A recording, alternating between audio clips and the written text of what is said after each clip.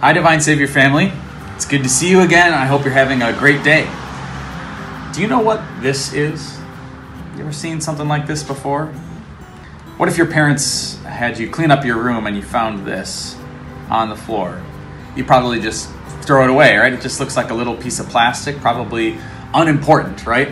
So small, so unnecessary, so unimportant. Do you know what it is?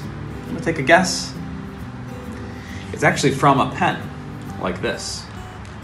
And did you know that without this little piece right here, this pen, it doesn't click, it won't write, it doesn't work at all without this little piece.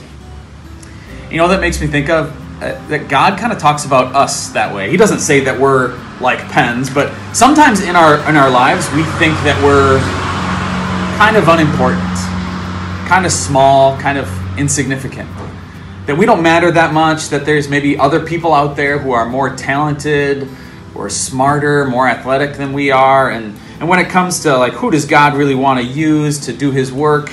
Probably not me, because I'm not all that special. I'm like that little tiny piece of plastic.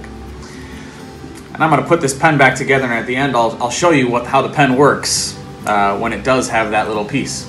But it reminds me of this Bible passage from Romans chapter 12. He says this: "For just as each of us has one body with many parts, and these parts do not all have the same function, so in Christ we, though many, form one body, and each member belongs to all the others."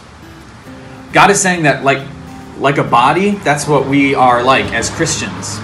As Christians, we have lots of different abilities and lots of different talents. Maybe some people are really athletic, or some people are really smart, some people are good listeners, some people are good with technology, some people are good with art, right? We have lots of different talents. But God says that we're like a body and that we have lots of different parts in our body and they don't all do the same thing, and that's okay.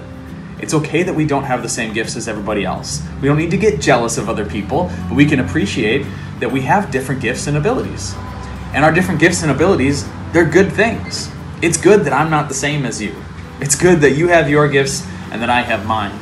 And God says that if we don't use our gifts to serve God and to serve other people, that actually our body of believers will be less healthy.